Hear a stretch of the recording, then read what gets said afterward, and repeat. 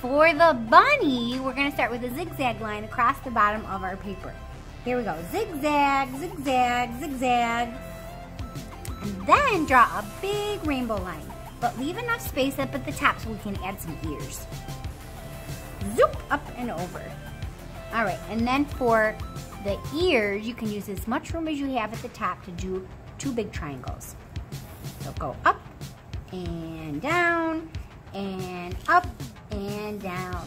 Now, if you want a fancy folded ear, you're going to draw a straight line right here and erase the top of that triangle. And now we're going to do an upside down triangle so it looks like the ear is folded over. So I'm going to go down and back up, and then you just want to erase that part right there. And you can add some more triangles inside if you like. Now, to make it look kawaii, we have to do the cute kawaii eyes. So I'm going to do 2 big circles for the eyes. One right about here and one right about here. And then we're going to draw 3 circles all together. So 1 big one, 1 medium, and 1 small.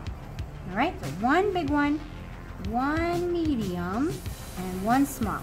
And then if you want, you can add eyelashes, but you don't have to. All right, now a bunny has a little triangle nose. So I'm going to do a straight line and then a triangle facing down. And then let's make the letter J for the mouth. So a J and a backwards J. Ta-da!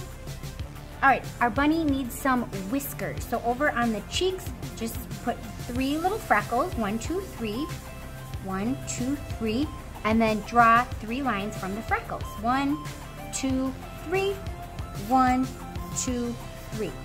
All right, your cute little bunny is done. The next thing we're going to do is trace and erase and add some color.